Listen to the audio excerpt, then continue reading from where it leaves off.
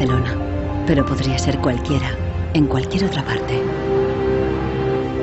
Se va a encontrar con algo que ocurre cada día en oficinas y hogares de todo el mundo.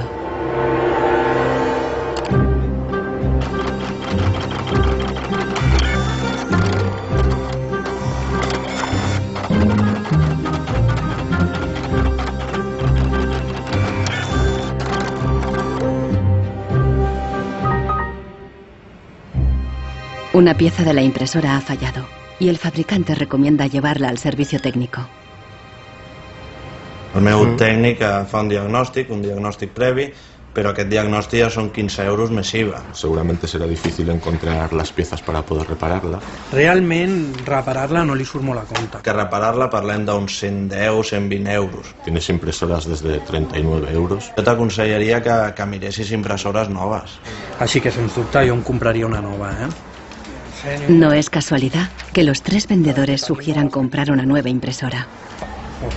Si acepta, Marcos será una víctima más de la obsolescencia programada, el motor secreto de nuestra sociedad de consumo. Our role in life seems to be just to consume things with credit, to borrow money to buy things we don't need. Nous vivons dans une société dominée par une économie de croissance dont la logique est non pas croître pour satisfaire les besoins, mais croître pour croître. So if the consumer does not purchase, the economy is not going to grow. Planned obsolescence, the desire on the part of a consumer to own something a little newer, a little sooner than is necessary. En este documental revelaremos cómo la obsolescencia programada ha definido nuestras vidas desde los años 20, cuando los fabricantes empezaron a acortar la vida de los productos para aumentar las ventas. Also hat man sich gedacht, dann beschränken wir einfach die Lebensdauer auf 1000 Stunden. Descubriremos que diseñadores e ingenieros se vieron forzados a adoptar nuevos valores y objetivos. Was back to the drawing board and come out with something that was more fragile. Take time, those things. Take time them, so when you finally paid for them, they're used up. Conoceremos una nueva generación de consumidores que está llevando la contraria a los fabricantes. ¿Es viable una economía sin obsolescencia programada y sin su impacto sobre el medio ambiente? Posterity will never forgive us. Posterity will suddenly find out about the throwaway lifestyles of people in the advanced countries.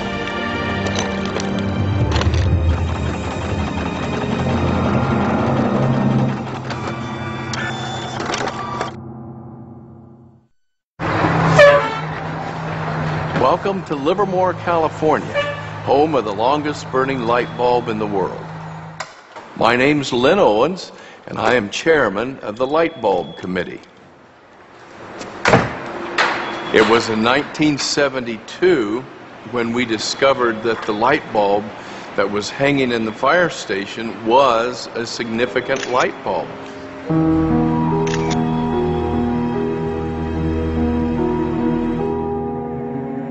La bombilla de Livermore ha estado funcionando sin interrupción desde 1901.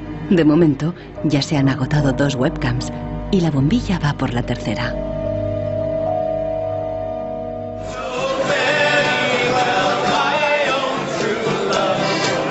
En 2001, cuando la bombilla cumplió un siglo, Livermore organizó una gran fiesta de cumpleaños al estilo americano. I think we were hoping if we would get 200 people, we'd be happy, and we ended up with 800 or 900 people showing up. One nation, under God, indivisible, with liberty and justice. Do you think that anybody would sing happy birthday to a light bulb? Well, we didn't think they would, but they did. Happy birthday, dear light bulb. Happy birthday to you. The origin of the bulb was, it was produced in a town called Shelby, Ohio, back around 1895, and put together by some very interesting ladies that I have some pictures of, and some gentlemen that invested in the company. The filament was invented by Adolphe Chaillet. He invented his filament to last.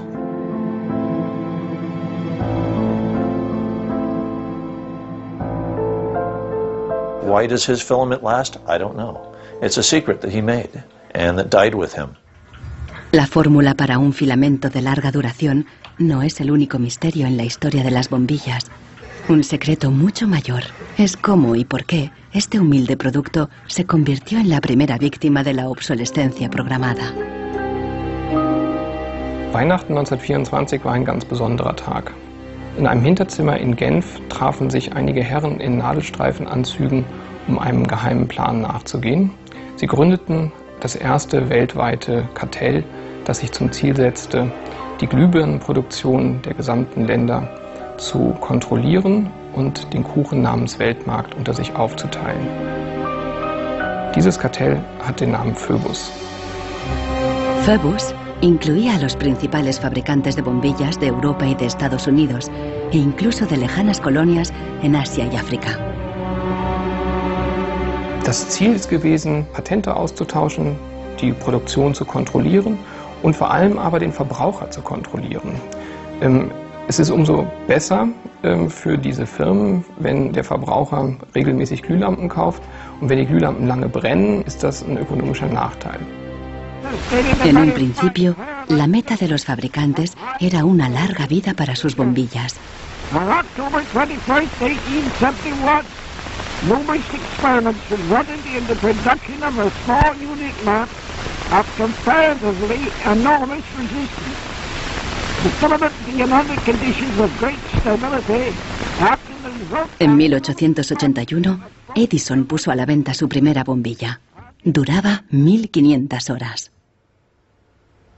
En 1924, cuando se fundó el cártel Phoebus, se anunciaban con orgullo 2500 horas de vida útil y los fabricantes destacaban la longevidad de sus bombillas. Also hat man sich bei Phoebus gedacht, dann beschränken wir einfach die Lebensdauer dieser einzelnen Glühbirnen auf 1000 Stunden. 1925 wird ein entsprechendes Komitee gegründet, das 1000 Hour Life Committee, was sich zum Ziel setzt, auf technischer Basis die Lebensdauer der Glühlampen auf diese Brenndauer zu beschränken. Más de 80 años después, Helmut Höge, un historiador de Berlín, encuentra pruebas de las actividades del comité ocultas entre los documentos internos de los miembros del cártel. Empresas como Philips en Holanda, Osram en Alemania y Lámparas Z en España. Hier haben wir ein Kartelldokument, da steht: The average life of lamps for general lighting service must not be guaranteed, published or offered for another value than 1000 hours.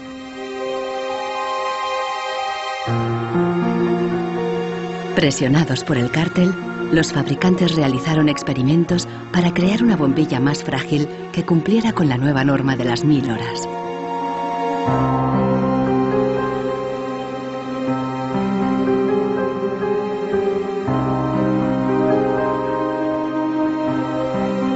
La fabricación estaba rigurosamente controlada para asegurarse de que se cumplía la norma.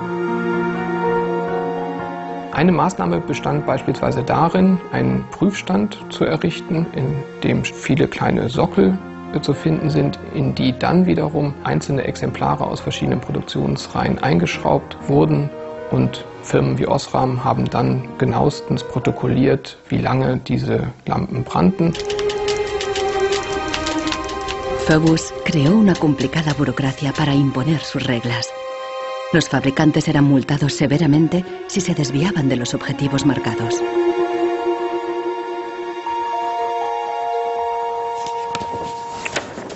Hier haben wir eine Straftabelle aus dem Jahr 1929, die genau zeigt, wie viel Schweizer Franken Strafe für 1000 verkaufte Glühbirnen die Mitglieder des Kartells zahlen müssen, wenn die Lampen länger halten als zum Beispiel 1500 Stunden.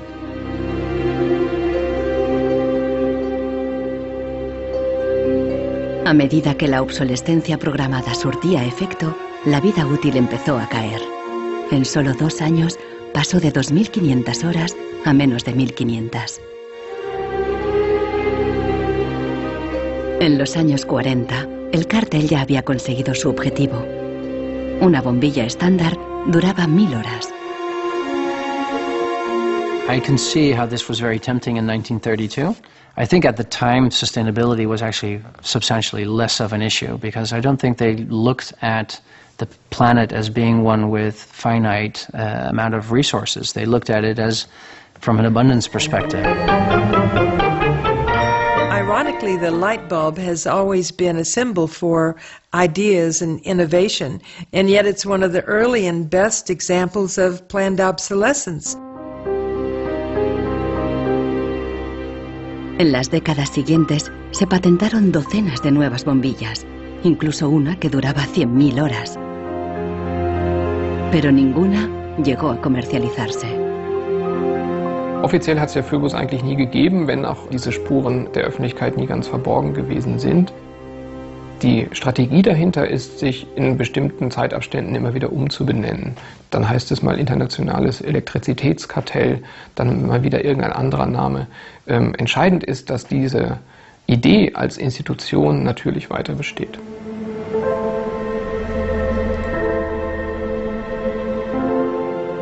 En Barcelona, Marcos ha ignorado el consejo de los vendedores de reemplazar la impresora. Está decidido a repararla y ha encontrado a alguien en Internet que ha descubierto qué le ocurre a su impresora. It's the dirty little secret of inkjet printers.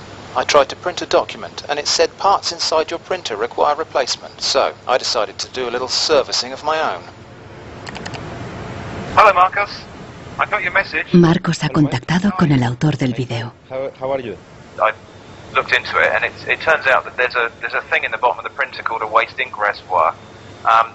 And the way inkjet printers work is they constantly have to clean the print heads, and they do that by squirting ink through them down a hole in the bottom of the printer into this great big sponge. There's just a preset time when it's squirted a certain number of drops down there that then the printer decides it's full of ink and won't function anymore. Mm-hmm. The justification is they don't want to put ink all over your desk. But I think the problem goes deeper than that. It's the way the technology works. It's just designed to fail.